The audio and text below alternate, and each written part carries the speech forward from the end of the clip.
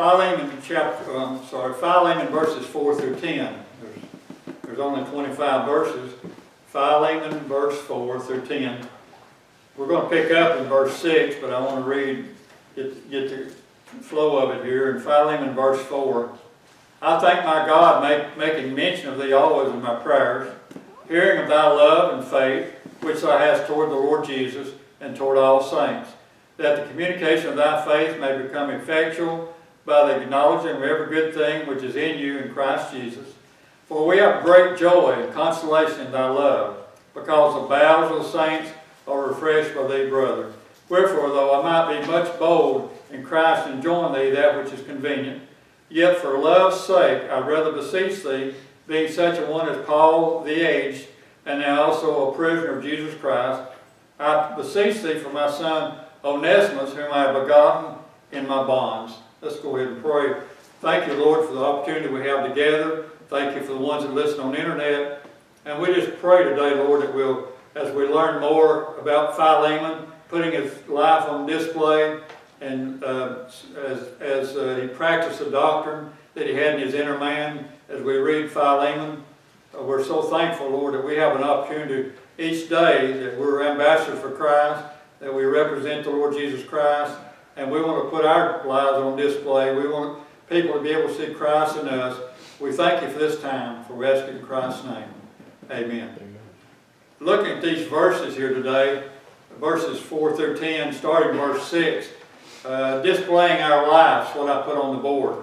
And that's what Philemon was doing. Paul was encouraging him to do this, to display his life, because there were some issues going on. And I put on the board for you, when you read the chapter, you're going to see Paul, Philemon, and Onesimus. Plus you're going to see Philemon's family there too. But those three men there we want to look at closely as well today.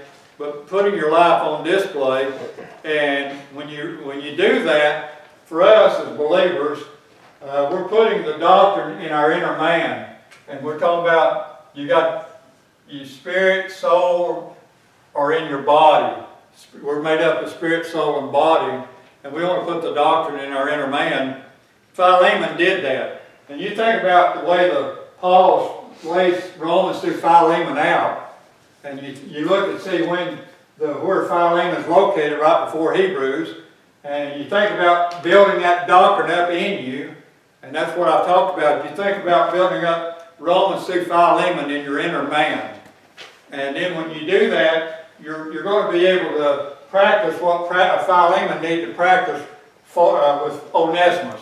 Because things wasn't right between Philemon and Onesimus.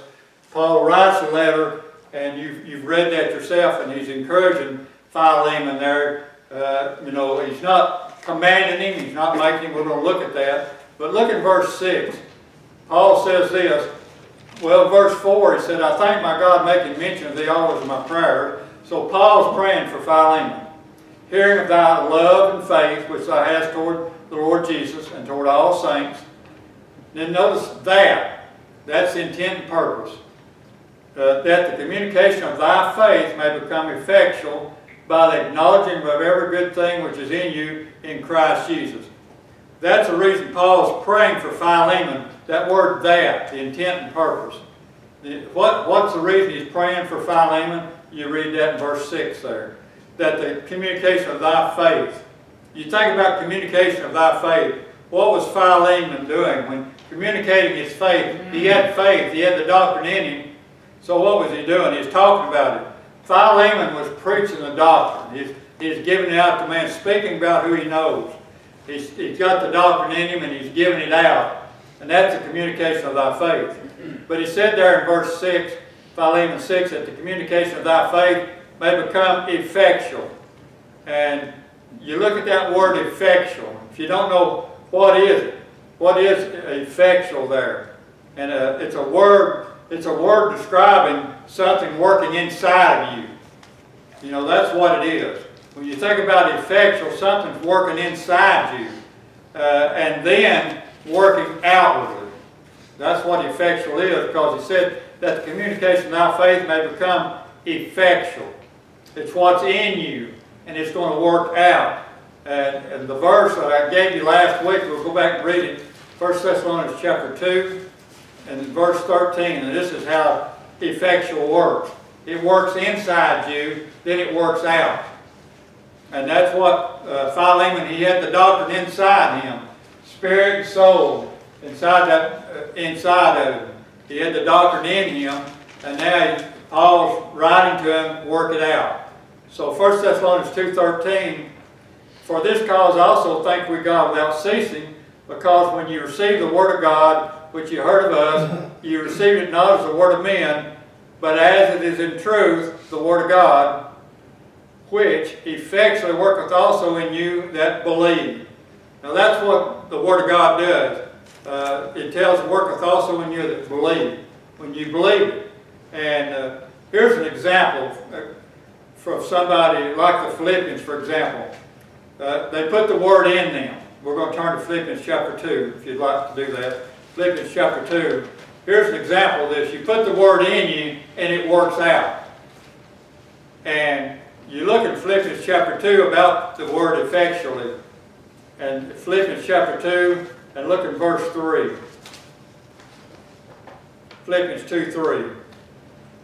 Paul says this. He says, let nothing be done through strife or vainglory, but in lowliness of mind let each esteem others better than themselves.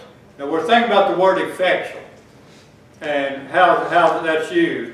Paul says, let nothing be done through strife.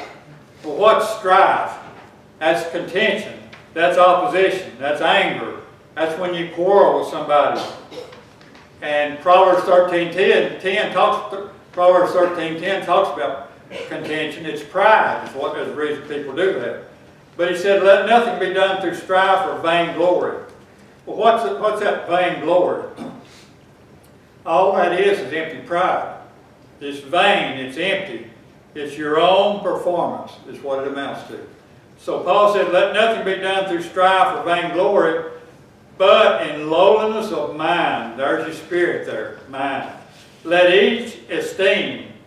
When you esteem somebody, you set a value on them. Esteem others better than themselves. And now that's an example of the word working in you and the word working out. That's what when he writes to the Philippians there, he's telling them, let nothing be done through strife or vainglory, but in lowliness of mind, your spirits and let each esteem other better than themselves. And you know what? I've found that in my life. It's not always easy to practice that. But that's something there. When you put the doctrine in you, in your spirit and soul, you've got the doctrine in you, then you can do that. But if you don't have it in you, you're not going to do it. So I wanted to share that with you there. And you think about the communication of thy faith we read over there in verse 6. But Philippians 2:3, this is the attitude and action that I'm supposed to take. Well, why should I take that? Why should I esteem others better than themselves, than myself? Why should I do that? Because of who I am in Christ. That's why. And the question would be, Philippians 2:3, what if you don't do that verse? And I'm going to tell you, there's many of us that don't do that verse all the time. We don't handle that verse too well. Well, what if we don't do it? You know what it amounts to? We don't believe the verse. When you don't do it, you don't believe it. People say, well, I do believe the verse. I read my Bible. I believe what it says. But it's one thing to read it. It's one thing to believe what it says, another thing to do it. And when you don't do it, you're not believing what the verse says. And that's what I'm seeing in my life now as a believer. You know, there's verses that pop up like that. Some things are hard, and you have to learn to deal with it and understand the doctrine's got to be in you or you can't do it. So go back over there to Philemon, verse 6. Philemon 6. How you're thinking about Philemon 6, Paul says that the communication of thy faith may become effectual. Well, how does it become effectual? Philemon 6. Part of that verse there, by the acknowledging of every good thing which is in you in Christ Jesus. I mean, Philemon had a lot of doctrine in him. And what do you have to do? You got to believe the verses. You got the doctrine in you, you believe what you read, you practice that. And so Philemon believed the verses. What were the results of believing the verses? Then it's going to be effectual. It'll work in you. And look at verse 7, Philemon verse 7. For we have great joy and consolation in thy love, because of the bowels of the saints were refreshed by thee, brother. Notice what he says there about the bowels. Why were the bowels of the saints refreshed by Philemon? Well, because he believed the Scriptures. So, you know, Paul gave the gospel to Philemon. He gave it to Onesimus. They got the doctrine from Paul. Philemon believed the Scriptures. He believed the doctrine. He had the doctrine built up in him. And that resulted in refreshing the saints. You know, whenever you work outside and you say you mow the yard at 100 degrees, you get all hot, you need to be refreshed. I don't like cold water, I like warm water. I don't like it too cold. But I can drink that, and that refreshes me when I sit down. Well, it's the same. You think about a believer that's got the doctrine built up in you, like Philemon's got the doctrine built up in him as we read this, and he can refresh the saints. And he can also refresh Paul in prison, because Paul was in prison. We've noted that. Reading there, because all you got to do is read Philemon verse 1. Paul, a prisoner of Jesus Christ, so he's a prisoner. And how could Philemon refresh Paul? How could he refresh those believers? Well, Philemon, understand this about him. You've got Romans through Titus. You know, those books are available to him. So he's got the doctrine. So Philemon had believed the facts. And the facts, you think about the facts, you're talking about the doctrine of grace. Philemon understood, he knew what the gospel was, the death, burial, and resurrection of Christ. He understood about the body of Christ, that we're heavenly people and all that. He had doctrine in him. He had understanding. He had the facts, is what he had. Well, also Philemon believed the facts. You can have the facts, but do you believe the facts? And by believing the facts, Philemon preached and taught the doctrine. That's how you believe the facts. Then Philemon refreshed the saints, because that's proof. Because he had the facts, he had the doctrine and understanding in him. His life was Christ-like. He lived for Christ. And also, he preached the gospel, and he taught the gospel of grace. And so he refreshed the saints. And Paul, don't you know that refreshed him? That's just good news for somebody. Paul had given the gospel to him, and here Philemon now, he's matured, he's got the doctrine in him, and he's giving it out. And that refreshed Paul, refreshed the saints, because they believed the fact. He believed the facts. And the fact, about the facts, when you believe the doctrine, it's going to produce fruit in your life. When I say myself, when I believe the doctrine, it will produce fruit. You'll find too, the edifying as a believer, you know, I'm to think more of you than myself, but you first. And when you do that, you'll find there's fruit in your life. You'll find that there's peace and joy and happiness as well. And you'll find that you're able to edify. I realize that we've all got a job to edify believers. And we're to build believers up, brothers and sisters in Christ. And sometimes some don't want to allow that. But on the other hand, that's our choice. And what you need to understand, Paul, everybody's got free will. Paul had free will. He made a choice to believe the gospel. Philemon had free will. He made a choice to believe the gospel. Onesimus had free will, and he also had a choice to believe the gospel. So, you know, people say, well, why do so many people come and go in the assemblies? Why? And people want to point and always say, well, it must be the preacher's fault. Well, let me say this to you. Every man and woman, boy and girl, has got a free will. Everybody makes a choice to come or go. I don't do it.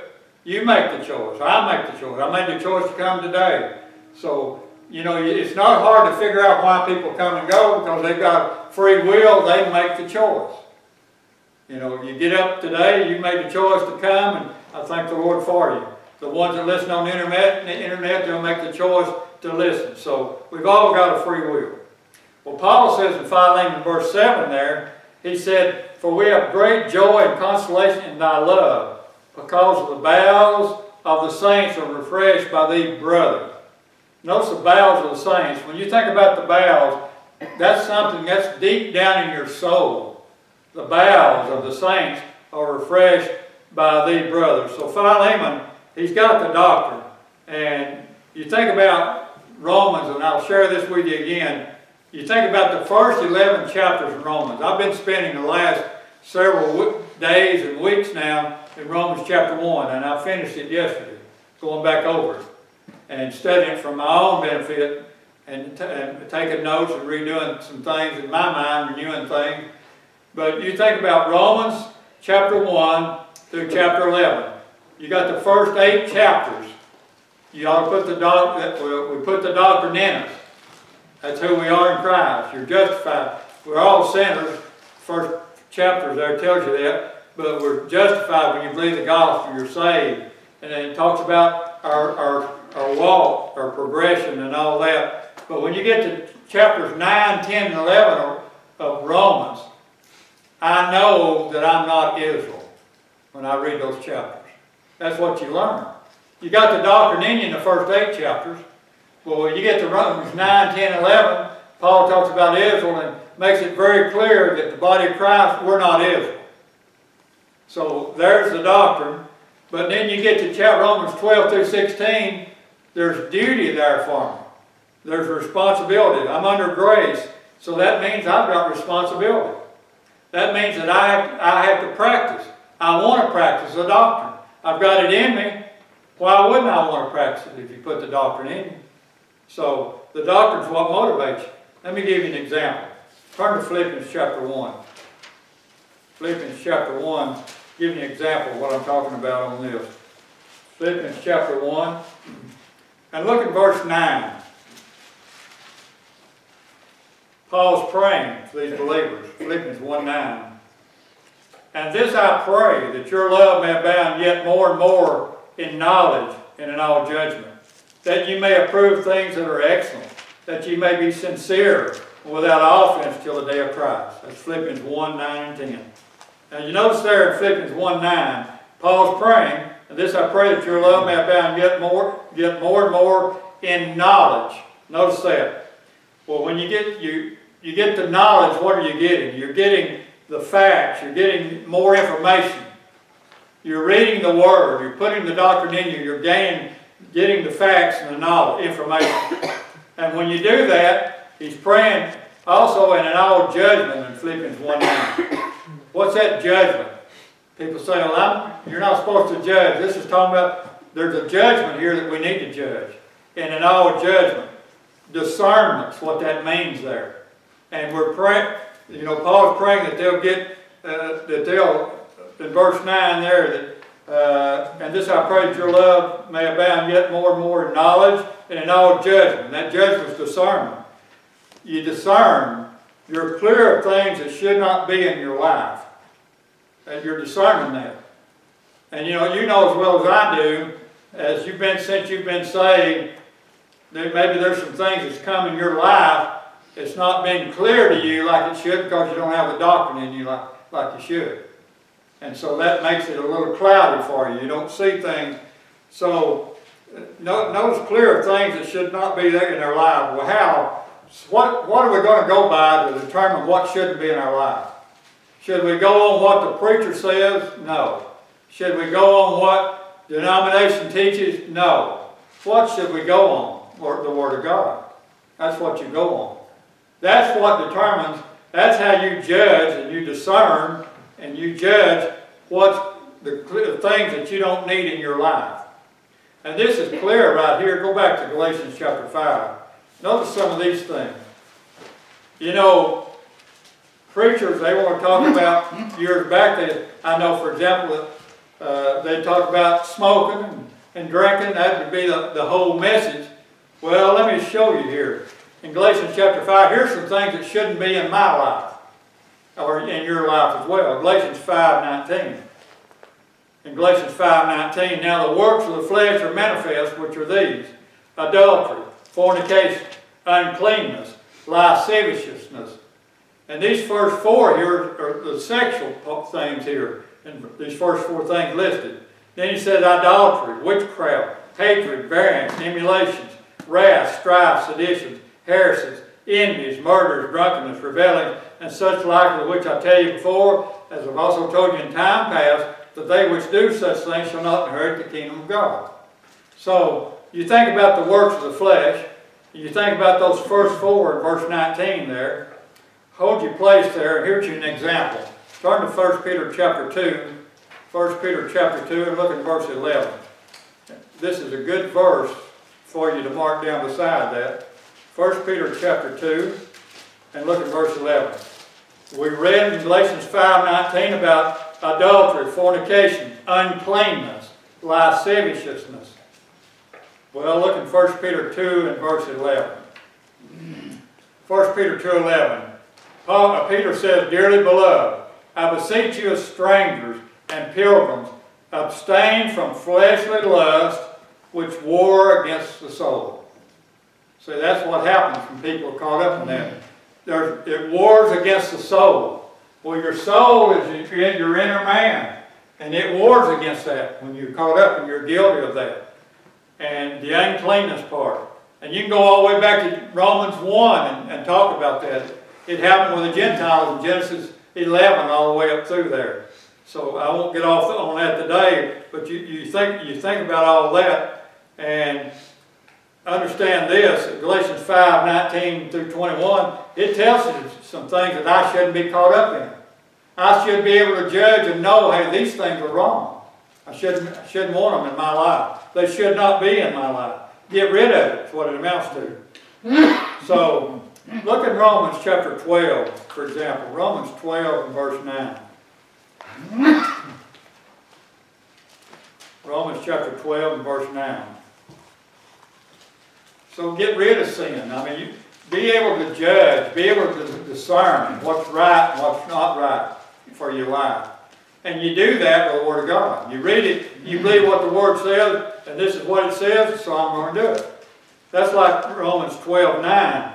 Paul says, you know, you get to Romans 12 now, you ought to have the doctrine in you.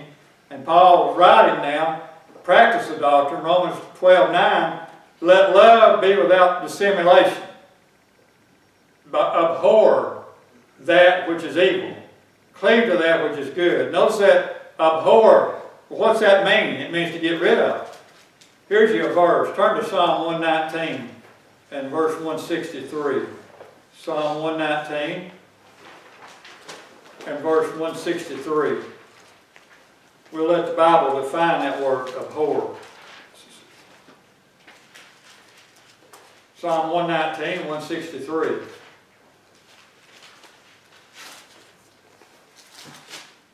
Psalm 119, 163. I hate and abhor lying. Notice that. But thy law do I love. I hate and abhor lying. Well, when you think about abhor, you hate it. Get rid of it. And so that's what Paul said there in Romans 12:9 there. But let love be without dissimulation. Abhor that which is evil. But notice what it says, cleave to that which is good. Cleave to it. Bring good in. That's what you want. Why am I doing this? Well, you go back. Why do I want good brought in? Why do I want sound doctrine brought in my inner man? Go back to Philippians chapter 1. We should have held a place there. Philippians chapter 1, look at verse 10. Paul's praying for these believers. He's praying that they'll abound yet more and more knowledge and all judgment, verse 9. But Philippians 1:10, notice this. Why do we want good? Well, in Philippians 1:10, that you may approve things that are excellent. Well, what would the word excellent mean? Greater value. You think about greater value. That you may be sincere, without offense till the day of Christ. So that we want things of greater value. And we want good. And the good would be greater value as well. So, going back to Philemon verse 8. Philemon verse 8.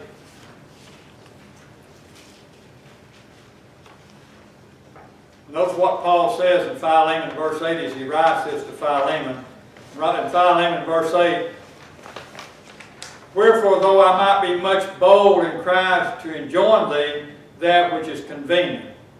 Now, the wherefore, that's because of the doctrine working in you. Already we've done talked about that in the previous verses. Wherefore, though I might be much bold in Christ to enjoin thee that which is convenient. Well, Paul brings up his apostolic authority now. All of us know he's our apostle.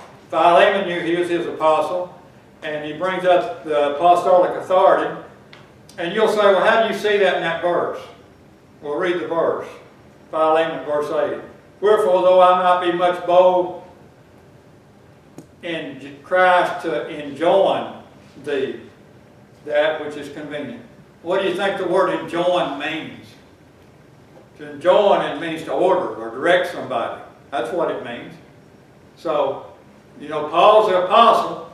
He said that wherefore, though I might be much bold in Christ to enjoin thee that which is convenient.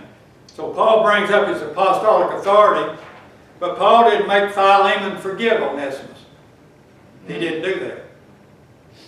You'll notice that there, Onesimus did Philemon wrong, but Paul didn't make Philemon forgive him.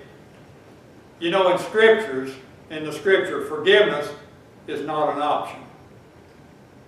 It's not. When you read the Word of God and you got the doctrine in you, it's not an option. You got to forgive. And you hear people all the time say, I just can't forgive so-and-so, they've done so much to me. How much did Christ, what did He do for us? So it's not an option. Turn to Colossians chapter 3. Colossians chapter 3. And look at verse 12.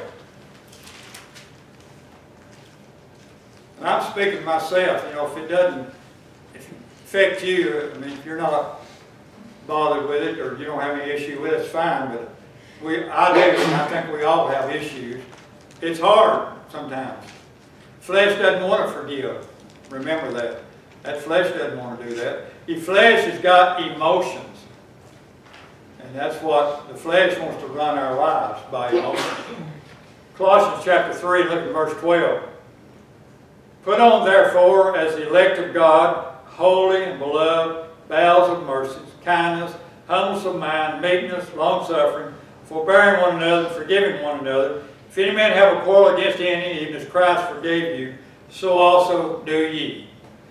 Now, when you read verse 12, don't just skip over our titles that we have. Put on therefore as the elect of God. That's one of our titles as a believer. Holy, that's another title. And beloved, that's another title. Those three titles, that's who we are. But you'll notice in verse 13 there, the last part of that verse, if any man have a quarrel against any, even as Christ forgave you, so also do ye. Have you ever heard of anybody not having a quarrel with anybody? No. We've all gone through things ourselves with people. Whether you want to or not, you do. So, did Philemon have a quarrel with Onesimus? And the answer is yes, he did. Colossians 3:13 says, the last part of that verse, even as Christ forgave you, so also do ye. So, biblical forgiveness is not an option. And you think about that. Paul's telling Philemon, put the sound doctrine on display. Put it on display. You know, what's convenient there? You read that word in verse 8 there, you see the word convenient? Or go back to Philemon, Philemon verse 8. About to get ahead of myself. Philemon verse 8. Paul says, wherefore, though I might be much bold in Christ and enjoin thee that which is convenient. Well, what's convenient? That's telling you what to do. Because you get the idea in that same verse, the word enjoin there is to order or direct somebody to do something. That which is convenient. Now he's talking about telling you what to do. You know, the thing about sound doctrine, and that's what Paul preached. Sound doctrine doesn't tell people what to do. And you know why? Because everybody's got a free will. You've got a choice to make.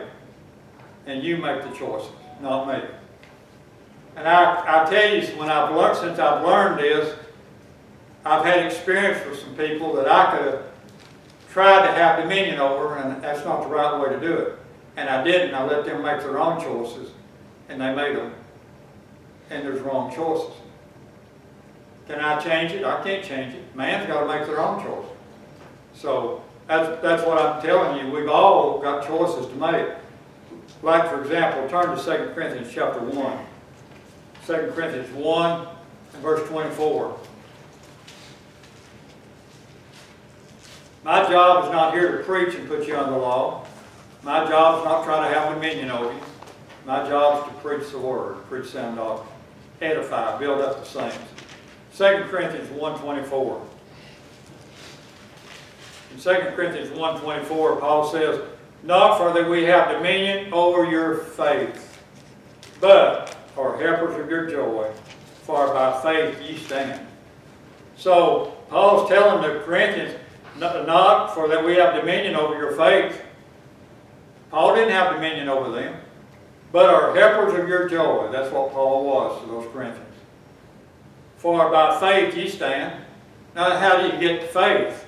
Romans 10:17. So Romans 10:17. So then faith comes by hearing the Word of God. You read the Word of God, rightly divided. You build up that doctrine in you, Romans through Philemon. You build that up, and that's how you stand in the position who you are in Christ. But nobody has dominion over you. Man doesn't have dominion over you. You've got a free will. You make choices.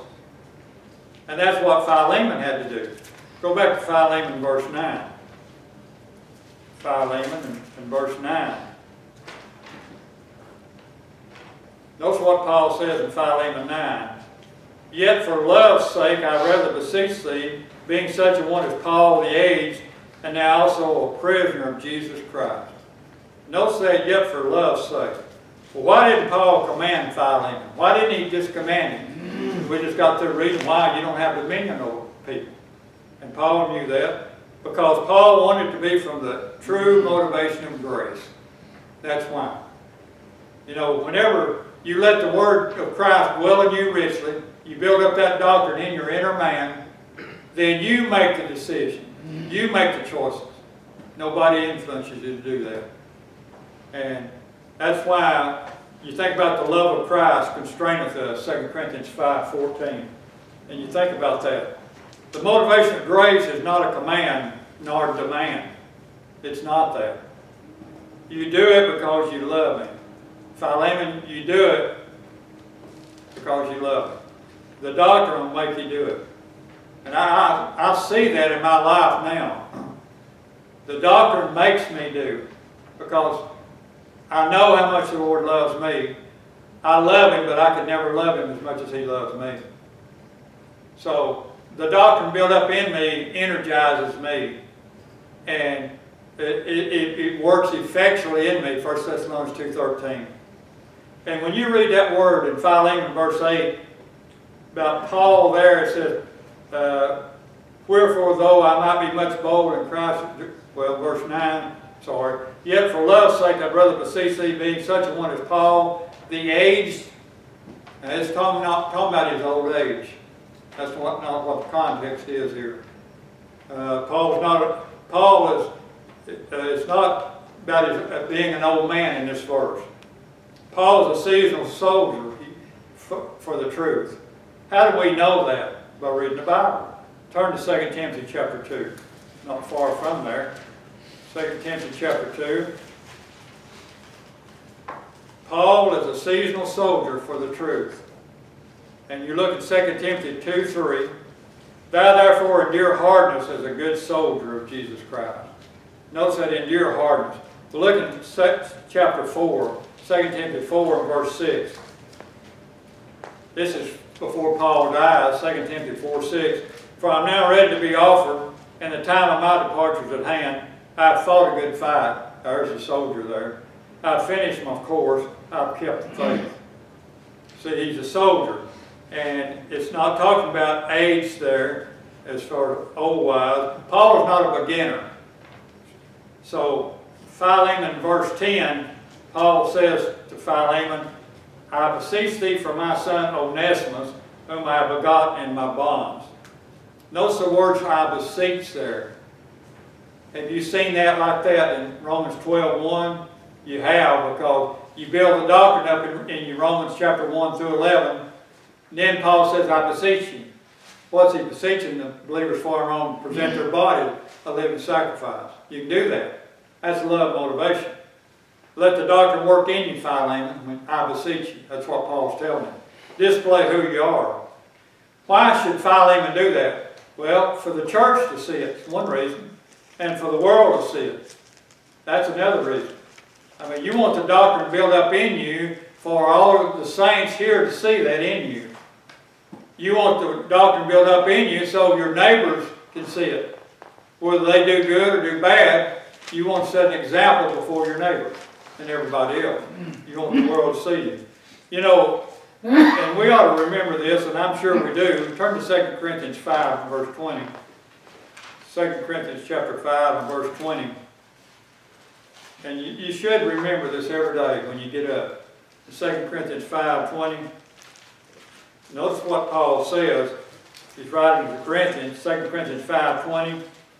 He says, for then we're ambassadors for Christ, as though God did beseech you by us. We pray you in Christ's stead, be ye reconciled to God. Now what are we? He's telling those Corinthians, now then we are ambassadors for Christ. Well, an ambassador is a representative. We represent the Lord Jesus Christ. And the only way that I can represent Him is build that doctrine up in me. And display that. And that's why displaying our life, representing the Lord. One thing Paul, about Philemon, when he writes this little letter, Paul never said what Onesimus did was right or wrong. He didn't say that. But he wrote the letter to Philemon. Paul is talking about Philemon's reaction, response to Onesimus coming back. That's what he's talking about when he writes the letter. And the question is, was Onesimus wrong, what he did to Philemon? And the answer is yes, he was. Philemon was a businessman. And there's probably no doubt Onesimus cost him a lot of money by leaving and doing what he did. But you know what happened to Onesimus? He heard the gospel and he was saved, believed the gospel. So, you know, forgiveness, going back to that. You think about Philemon. Onesimus worked for Philemon. He ran away. It cost him a lot of money. Then he got saved. And what does Philemon need to do? Dwell on, you owe me $5,000 or you owe me $10,000. I can never forgive you. That's what you hear today. That's human viewpoint. Well, what do you have to do? Well, if you've got Pauline doctrine built up in you, what do you have to do? You got to forgive. That's what you got to do. And I wrote down forgiveness in Scripture. It has to do with you giving up your right to hold someone else wrong. That's what forgiveness is. You give up your right. You're giving up your right to hold someone else wrong. You don't just keep pointing your finger all your life and die, go out of this little world, and you're still pointing your finger so-and-so, you did me wrong. You know, you're done wrong all the time. And we do wrong ourselves. Well, what's the biblical forgiveness? It's an act of our faith. And faith comes by hearing, and hearing the Word of God. You put the doctrine in. Philemon's got the doctrine in. Romans, there to Titus, he knows it. He understands it. He's got the doctrine. And we choose to give up our right to hold another person accountable for the wrong they've done. You know, what happens when you don't forgive someone? Well, you know as well as I do, there's misery in your soul. And I can tell you, things happened to me early in my life as a preacher. I can tell you, and I won't mention names or go into detail, but people will hurt you. And it'll affect you all your life if you don't get rid of it. And I can tell you that for myself. That's why I go back to Colossians chapter 3. Colossians chapter 3, and look at verse 13. Colossians 3:13. In Colossians 3:13, forbearing one another and forgiving one another, if any man have a quarrel against any, even as Christ forgave you, so also do ye. You got to forgive them. If you got the doctrine in you, you will. You always think about what Christ did for us. He gave up the right to hold us accountable for what we did so that we could be saved. And, people say, well, this person's done me so much wrong and I've been hurt so much. Well, it does hurt. It does bother you. It does dwell in your mind. But the only thing that's going to help you is put the doctrine in you and get rid of it. That you may have it pop up, the old flesh, it may come up, the old nature sometimes, but you think about what Christ has done for us. He died and shed his blood. I was looking at this in Romans. Go back over there, right? Romans chapter 1, quickly, and I'm going to give you something. You think about Romans chapter 1, and you read, I'm going to give you these verses here. We're not going to read them. Romans chapter 1, you look at verse 18 through the end of the chapter, 32 there.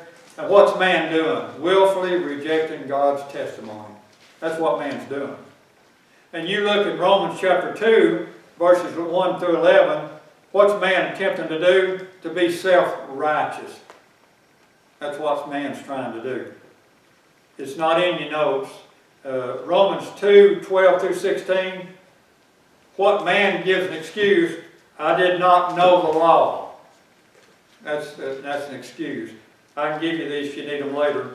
Then in Romans 2, 17 through 29, what's man doing? He's living in hypocrisy. He's hypocritical. Then you get to Romans chapter 3, verses 1 through 8. Man accuses God. That's what man does. Then you look at Romans 3, 9 through 12. Man's lack of character. Don't have any character.